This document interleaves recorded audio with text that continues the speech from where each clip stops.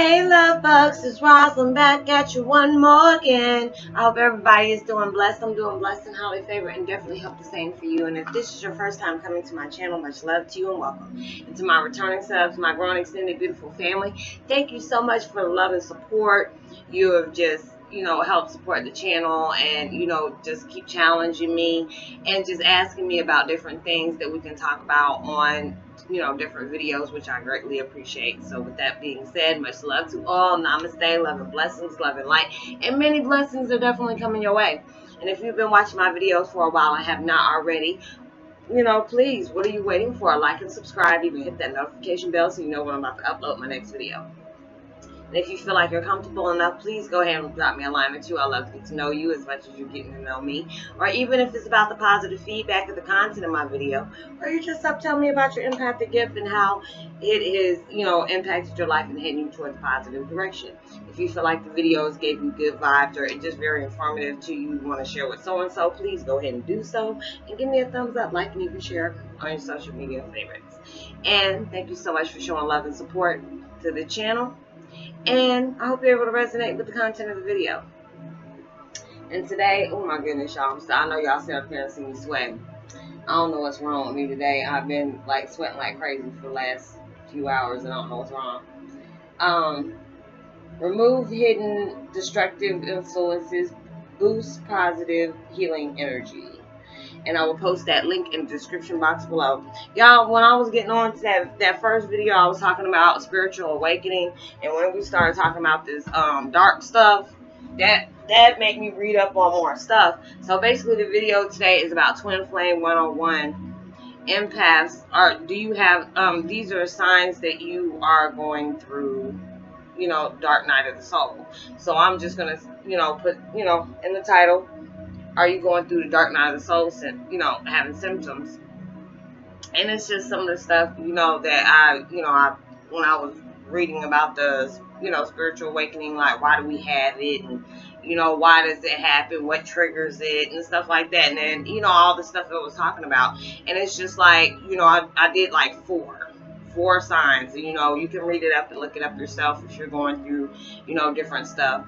But it says signs that you're going through the dark night of the soul. Your experiences, are currently going through experience of an ego death. Life is not, or haven't been what it seems for a long time. It's like when you go through that spiritual awakening, and it's just like, people try to tell you there's no such thing as aliens, there's no such thing as ghosts, there's no such thing as afterworld. And then until you've known in your life, you have experienced a lot of things that cannot be explained. There's things that you have probably said, there's things you've probably seen that cannot be explained. So it's just like when we went through the dark night of the soul, there's a lot of things. It could be a curse and a blessing at the same time going through that. Because, I mean, just the title of it sounds demonic to me. So I was just like, well, let me not read on that. But then, it got really interesting. And it says, it's only when you're alone that you don't feel like you're alone. And I love having my alone time, even though it's lonely at times. But then that's that time for you to be able to know yourself. You'll be able to get more clarity that way. Especially if you're going through a lot of things and you need to get answers. When you sit alone time with yourself, especially when you're getting quiet, you'll be amazed at so many answers that you will get, going through this period of time, and it could be a real beautiful thing, even though it could be shocking. They said it's not all going to be pretty, because there's a lot of things about yourself you might not have known. With me, I was going through all these things and find out more stuff about myself, and it was like jaw-dropping, but it was exciting at the same time. But then there was a lot of sadness at it too. But I was glad that I was able to do that, because like I told y'all before, I did not like being alone by myself. I've been alone my whole life. I was always the only child at home, so I always talked to myself all the time. So it's just like going through all these different things and seeing that, now I understand, okay, these are things that we had to go through. And then it's like number 3, you have a newfound appreciation of your life, and you're grateful for everything that is been in your situation. You might not be able to see it now, but you're grateful for mortality. You're, you know, because there's a lot of times, you know, there was times in my life where I felt suicidal. You know, I wanted to give up. I'm like, what's the use? You know, my family wants me dead. You know, why not just go ahead and give them what they want? And didn't even know what, you know, what was it that they were holding over my head that they wanted me dead so bad. You know, and then it was just like, you know what, it wasn't even about my dad's estate. It wasn't even about my dad. But it was like, it first started off about me being connected with him, not about money or anything like that, but just going through what I went through just for being his child. Going through life and just thinking, you know, maybe if people knew if I was his daughter, they would be nice. Or, you know, I wouldn't say, oh, or get free stuff or anything like that. But you would think people would be forthcoming for it. And a lot of people can be, but a lot of people can be hateful for it too.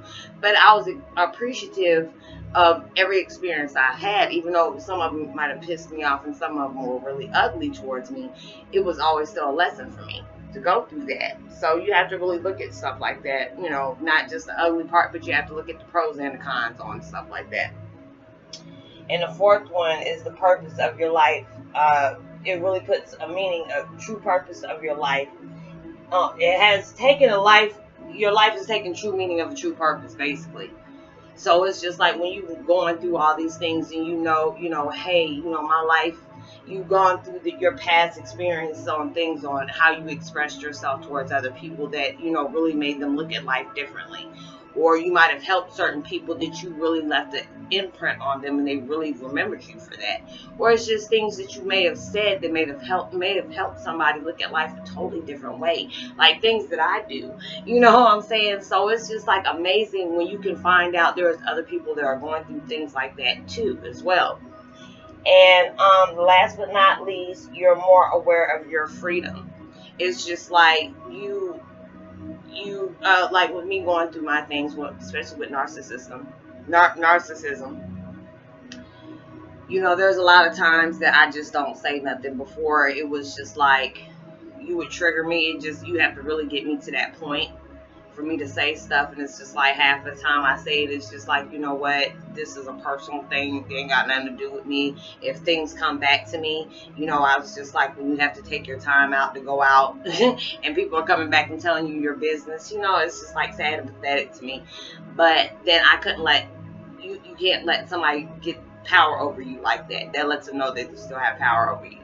And it's just like, you know, with me, you know, trying to forgive about all the things that I went through with family and ex, you know, I have to let that go.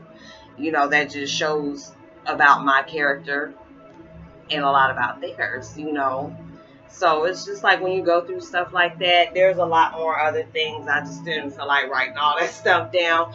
But if you know you're going through stuff like that, and there's a couple of, you know, signs to let you know that you might look at life like that, you might be going through it. But go ahead, Google it. You know, they have a poem, I think his name is something about John Cross or something like that. He made something about actually the writing on things about the dark night of the soul.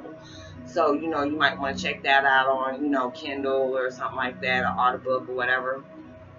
So, you know, and just see if these are things that you possibly have went through. So I'm not trying to hold you up. I hope you are able to resonate with the content of my video. Like I said, I hope you are able to have a good, relaxing weekend. And I will talk to y'all on another time. Send out as much love and light and positivity as you possibly can. And I'm sending much uplifting abundance, much love, and healing and loving vibes coming towards your way. Know that you are blessed, highly favored, truly loved, and always know there's somebody out there praying for your better days. And like I always say, drop me a line, like and subscribe, even hit that notification bell so you know when I'm about to upload my next video. And give me a thumbs up, like, and even share on your social media favorites. And I will talk to you on the next flip side. Peace and be wild. My bad, I forgot to give y'all my post notification shout out. My post notification shout out is to the Rising Soul, and Christine Flaherty. I hope I pronounced your name right. I'm sorry if I didn't, but I'm just giving you a shout out anyway. So I will see y'all next time. Peace. Be wild.